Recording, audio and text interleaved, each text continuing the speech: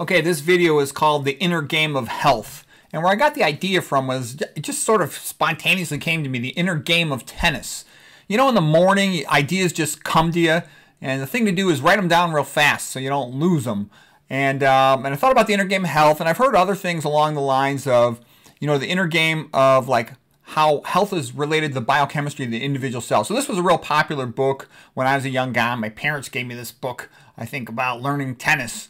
And it was, you know, it's entertaining.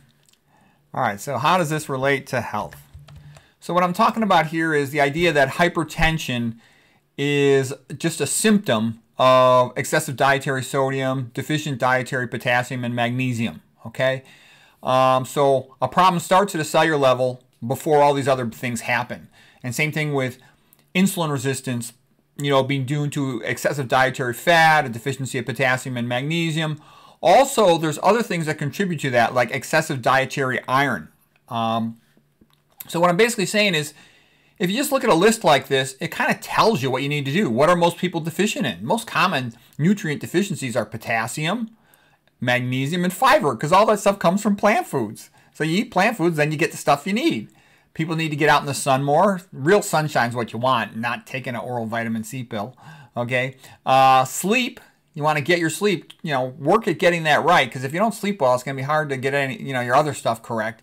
Sleeping adequately makes you smarter. Getting exercise also makes you, I forgot to put exercise in here. Exercise also makes you smarter. It causes brain-derived neurotropic growth factor and neurogenesis, the formation of new neurons in the brain. It's one of the biggest things you can easily control for aging better. Maintaining a good social support system.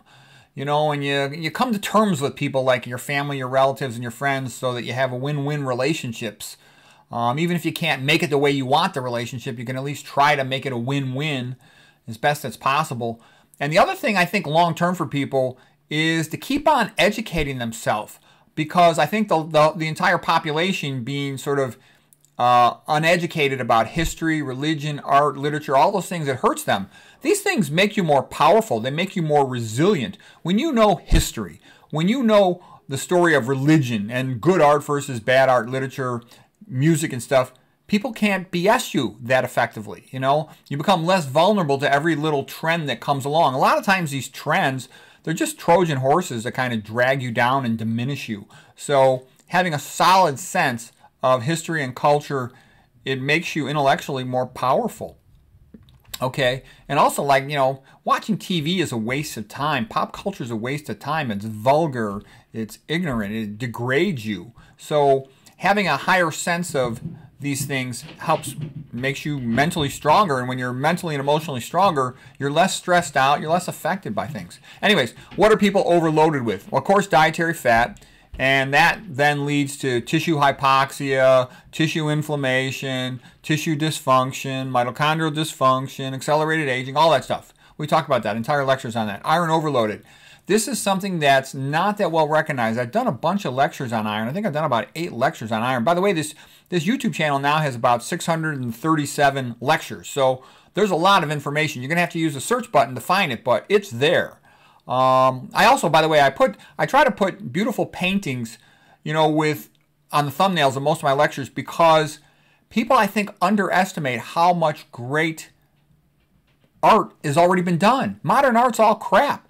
It's designed to degrade you. Modern architecture, it's designed to degrade you. Degrading you is part of grooming you to get you ready for, you know, slavery and to give up your freedom. You don't want that. Recognize you're part of a great tradition, and you should maintain that tradition, okay? It's uplifting. It's ennobling. All right, iron overloaded. I'm going to make another lecture on this. I'm reviewing the literature again on it, and it gets worse and worse. For example, when you've got diabetes from excessive dietary fat intake is the primary thing, it'll then cause glycation of your iron-carrying proteins, transferrin in the blood and ferritin for storage within cells. And once those iron storage proteins, so to speak, become glycated, they become less able to hold on to iron. Iron leaks out into the blood from the transferrin, and from the ferritin, it'll also get free to some extent, and that'll cause excessive oxidative stress. So these things end up being connected. So diabetes, you know, it's a train wreck. It's a disaster. All right, sodium. We talked about dietary sodium at length, but very common if you're eating processed food or meat, you're overloaded in that. Calcium, we talked about 2.5 times increased all-cause mortality for women supplementing with calcium that were taking over 1,400 milligrams per day. High fructose corn syrup, we have other lectures on that, how it's routinely concentrated to 65% and contaminated with mercury. It's a disaster. Don't eat that crap. Okay, MSG, MFG, super common. They got like 50 different names. It's hidden in almost anything. That's why you don't want to eat processed food. If there's more than one ingredient, there's a good chance MSG's been put in there. These food dyes often inhibit mitochondrial function. These food preservatives, they're toxic to living microorganisms. So guess what? They're toxic to your cells too. These things all inhibit SERCA, sarcoplasm, endoplasmic reticulum, calcium ATPase. I'm going to make a lecture on that in the future. That's relevant because it connects in with mitochondrial function. So these are all the things dragging you down. And how do you escape from that? To the extent that you can, you know, same old story. Low fat, low sodium, vegan, do all this stuff. Cadmium from car brake pads. That's why I won't sit next to a busy street, like let's say at a sidewalk cafe at a restaurant. I just won't do it because I don't want to be inhaling the car exhaust or the cadmium from the brake pads. That's why I'll only eat organic because it's got less cadmium in it. That's another reason. Aluminum, it's in the tap water. It's, you know, it's in the what trails, you know, in the sky. F- is in most tap water. That's why I filter it out and I, you know, move to a place with a well water so it's not in my water. Chloride, you can easily remove that with a carbon filter. GP and all the processed food, we talked about that, and all these estrogenic chemicals in the processed food. Basically, processed food feminizes you. It's loaded with estrogenic chemicals. And I get a lot of feedback, people not happy about me telling you the truth about soy. Okay, I've said it before, I say it again. If you eat soy, you know, it's like you failed your instant IQ test. And it, you know, it'll feminize and sterilize people. It's not a health food. Anyways, there's so many things that are sort of overloading you and dragging you down. That's why you avoid them as best you can and then do all this stuff to build up your reserve so your body can detoxify you from all this stuff and avoid all these things. So anyways, what I'm saying is your overall health is determined by what's happening in your individual self. These things all build up your individual cells. These things down here, they reduce your stress, increase your resilience, your sense of purpose, and contributes to that as well. Social support also lowers your stress. These things all decrease the function of your individual cells. So if you do the good stuff, avoid the bad stuff, you'll be healthier.